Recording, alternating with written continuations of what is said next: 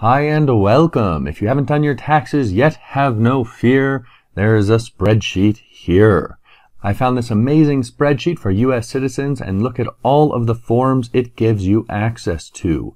You want a 1040? Click that bad boy, and there you go. You want to take all the green off for printing? We can go to the right over here and input an X, enter, and the green's gone. Hide the social security number, input another X here, and it's gone. What else does this have? Let's go back to the table of contents, and you can see it is extensive.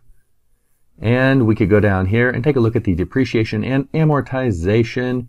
And I mean, can you believe this was all made in Excel? Everything is connected. And if we go to the right of these worksheets, we've got some manual override options here in case we don't like how the calculations are working. And then we've got even more stuff over here. A lot of people report that they simply fill in this spreadsheet, print it off directly, and send it out without inputting anything else in a form by hand. It can really be a very helpful thing. And if we go all the way to the front, past all of these sheets, you're going to notice a cover sheet that gives you some more information, table of contents, but very important, the instruction worksheet that's going to tell you things like how do you check a checkbox, some information about the manual override, and a lot more helpful things, including links back to this site. Now, where can you get this spreadsheet? Go to excel1040.com. Now, it's going to take you to sites.google.com because that's where it's hosted. Don't let that scare you.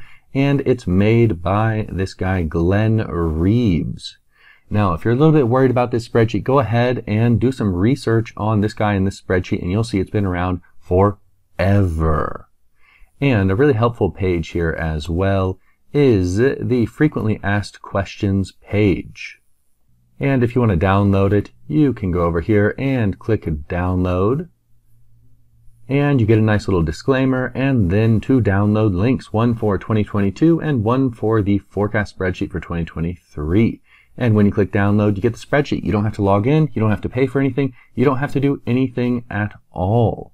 However, you can give this guy a tip. He's done an amazing job here. So if you go over here and go to donate, if you really like his spreadsheet, go ahead and give him some money.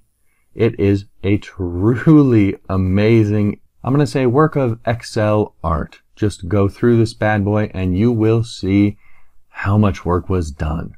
It is impressive. And now, if you haven't done your taxes yet, download this spreadsheet and get a start on that. I hope you found this helpful, and if you like this video, make sure to give it a thumbs up, subscribe, and hit the bell icon so you can get all of my future videos.